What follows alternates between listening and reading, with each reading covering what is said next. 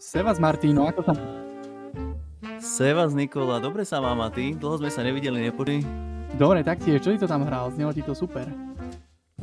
Vieš čo, 1, 3, krížik, 4, 7, moju obľúbenú lineu, ktorú teraz cvičím. Ty si čo hral? Super, ja som hral iba F+, jednu točku na F+. F+, oh yeah man. To na budúce budem ja hrať F+, dobrý nápad.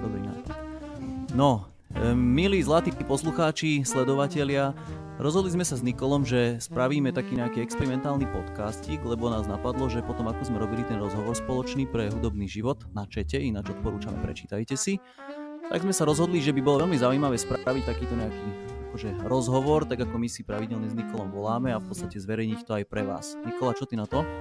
Presne, s Martinom si voláme pravidelne a posielame si rôzne nápady, či už na cvičenie alebo na hranie, tak prečo by sme to nedali vonku a možno by to niekto mohol aj oceniť a počúvať s nami.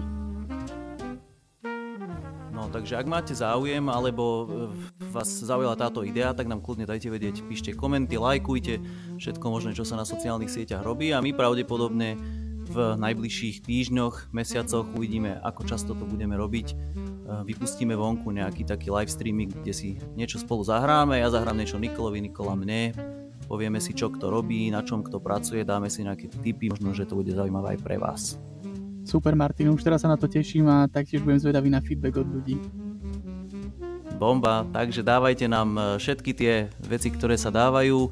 Nikola, rád som ťa počul. Čaute. Taktiež napodobne, čau.